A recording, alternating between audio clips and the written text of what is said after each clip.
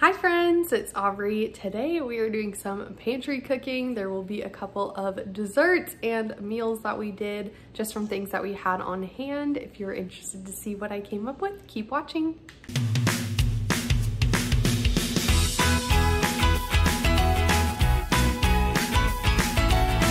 For tonight's dinner, we are going to do my mom's taco casserole. I'm going to kind of make it my own style though, because we don't have any refried beans. We're going to use some black beans instead, and I had some in the freezer and then a can. And the reason why we are doing this is because we have all these crumbs of tortilla chips, and that will make a perfect like base and layer in the taco casserole. So we're going to do that. Got some cheese out of my freezer as well as some ground beef that was already cooked. So we're going to mix all of this together and I will take you along for the journey. It should be delicious. I also found a little bit of roasted corn that we had in the freezer from Trader Joe's. I found it when I was cleaning out my freezer in a few weeks ago's video. I'll go ahead and link that here if you are interested in watching how I organized and cleaned out my deep freezer and my freezer that's connected to my fridge. To my big skillet, I added my cooked ground beef. If you need to cook yours, obviously cook it first, and then we're gonna go ahead and add a taco seasoning packet. You can definitely make it up with spices that you already have in your spice cabinet, which I have done many a time, but we're gonna just do the easy way and use the packet today.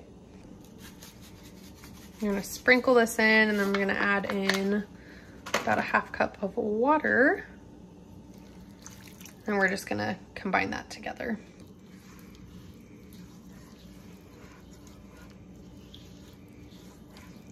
Next, I'm adding in 6 ounces of tomato paste and 3/4 cup of water. We're gonna give this all a good stir and get it well incorporated. Once it starts to thicken up, which mine is, we're gonna set this aside. And I will mention that I seasoned my ground beef with some salt and pepper when I cooked it initially, so that's why I'm not adding any additional here, but definitely make sure to season with salt and pepper as needed. In this pot, I have about 2 cans of black beans. You can definitely use refried beans instead. I'm just gonna mash these a little bit. Then I'm also adding in that fire roasted corn. I'm gonna mash these up a little bit with my potato masher, and then we will add in our salsa. And this is one, I believe 12 ounce or 16 ounce jar of paste salsa, and I just blended it up because we don't really like the chunks. Well, I don't really like the chunks. So anyways, blending that up and putting it in. We're gonna give all of this a good stir, and then we're gonna stir in some cheese. I just added in about a cup of cheese, and it's cheddar cheese. You can use a Mexican blend if you prefer that. We're gonna give this another good stir. I added about 2 cups of crushed tortilla chips to the bottom, and now we're gonna start layering in the other ingredients. I did grease my pan before I started adding things, forgot to mention that earlier, but I just added the beans, corn, and cheese salsa mixture to the top, and now we're gonna do another layer of chips, and then we'll do our meat.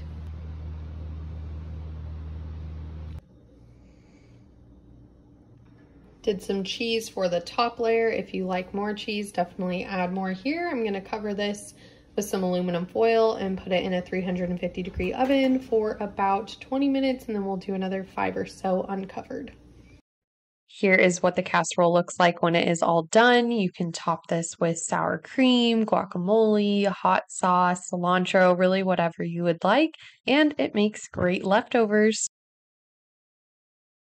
Today, I decided to make some of these strawberry banana cookies. My mom sent the recipe to me on Instagram Reels, and then I found the actual recipe, which I'll have linked down below. They looked super good, and they're a lower sugar, and they're gluten-free, and maybe a little bit better for you alternative to regular cookies.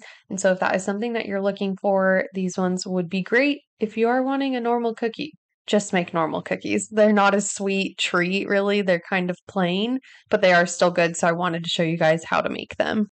So first you'll take 2 ripe bananas and you'll put them in a bowl and mash them up. Sometimes I like to use my food processor or even my mixer to really mash them, but today I just used a fork. Next, you'll add in a half cup of peanut butter. You can also use almond butter or really any nut or seed butter, depending on if you have allergies or if you just prefer one or the other. So go ahead and add a half cup of that into the bowl. I did heat mine up just a little bit so that way it would easily come out of the scooper and I could get everything into the bowl. Next, I added in 2 cups of rolled oats, and if I were going to make this recipe again, I would stir the peanut butter and the banana together before adding the oats, just so that way everything was well combined and you get the peanut butter and the banana over all of the oats. Once those ingredients were nice and combined, I added in the rest of my chocolate chips. The recipe calls for about a fourth cup of chocolate chips, and it was maybe just a little bit more than that. So we dumped those in there. I set my bowl to the side and washed and cut up my strawberries. They recommend using about a fourth cup of strawberries. I probably had quite a bit more than that, but that's okay. I got some as a snack for me and for the toddler, and then what we didn't eat, we put into the cookies. I gave the batter one more quick stir to incorporate the strawberries, and then I got out my cookie sheet. And I love these silicone mats. My in laws got them for me for Christmas, and they are one of my most used kitchen tools when I'm baking, especially with cookies. So I'll go ahead and have those linked down below. But I'm just going to scoop the cookies onto the liner, and then we'll pop those into the oven. Make sure to press the cookie dough down, that way it evenly cooks, and then you'll bake it in the oven preheated to 350 degrees for about 12 minutes. Like I said earlier, these are a good cookie alternative that aren't very sweet. You could definitely do them for breakfast with some yogurt and kind of crunch it up in there. It would be really good that way, but I would probably make these again. They're pretty good. All right, so for dinner today, I found 2 tilapia fillets in the freezer, so we're gonna make these along with a huge pan of roasted veggies. We have some cauliflower, broccoli, carrots, potatoes, and onions that have just been sitting around needing to get used. Let's chop all of these up, get it seasoned, and put into the oven. I chopped up the carrots and potatoes, seasoned them, and I'm putting them in the oven for about 10 minutes while we chop the rest of the veggies. I did the same seasoning on the potatoes and the carrots, but for this I did some oil, salt, pepper, garlic powder, onion powder, and then some Italian seasoning. I'm just gonna stir this together. It's really hard to do one-handed, so we'll stir it and then add it to our baking sheet. I'm gonna put these in the oven for probably like 12 minutes, and then we'll go ahead and check them to see if they are cooked. And while these are cooking, I'm gonna get the fish ready, and then we'll pop those in the oven for about 10 minutes. I seasoned the tilapia the same as the veggies, and then I just added a little pat of butter on each of the fillets, and then I baked those in a 425-degree oven for about 10 or so minutes until the internal temperature was 145 degrees, and then we just dished it up. I love simple meals like this. We were having some friends over to play games. We do this quite often, and so I'll make a lot of treats or they'll bring a treat. So today decided to make some cake mix cookies for the occasion. So you'll add 2 eggs and then the cake mix to your mixer. You can also use a hand mixer or just use a spoon, and then you'll mix this, and then you will slowly stir in your half cup of melted butter. That way the eggs do not get cooked by the warm butter. I mix this for probably 30 seconds to a minute, just until everything looks like it's well incorporated. And then I put it in the fridge for about 10 minutes, just so that way it could firm up and make it a little bit easier to scoop. After the dough was firm, I got out my cookie sheet with some parchment paper. I sprayed it. You could also use some of the cookie sheet liners, like the silicone kinds that I showed earlier, for easy cleanup and so that the cookies come off a lot easier. And then you'll bake this in the oven at 350 degrees for about 10 to 12 minutes. I'm going to make some frosting to go on the cookies, and then we're going to do some strawberries on top as well. So I have half a thing of cream cheese, half a stick of butter, some vanilla, and we're going to do 2 cups of powdered sugar. Just mix it all in my mixer. I took my softened butter and softened cream cheese, put it into my mixer, and let this mix for about 30 seconds to a minute until they were well combined. I added in about a teaspoon of vanilla, but you can measure it with your heart. And then after that, I slowly added in the 2 cups of powdered sugar, about a half cup at a time, just so it didn't make a huge mess. Once the frosting was done, I cut up some strawberries and we made kind of a knockoff strawberry shortcake, but on a cookie. And they were super delicious. I will definitely be making these again. Would it be one of my videos if I didn't show you another variety of a quinoa and veggie bowl? I don't think so. I got my quinoa cooking in my rice cooker. I chopped up all of my veggies, put them in a bowl with some olive oil, salt, and pepper. We also have this half-used spice from a meal box kit, so we're going to use the rest of this and just some salt and pepper. Olive oil, we got cauliflower, red onions, carrots, and the chickpeas in here. So once we get that all stirred together, we'll get it roasting.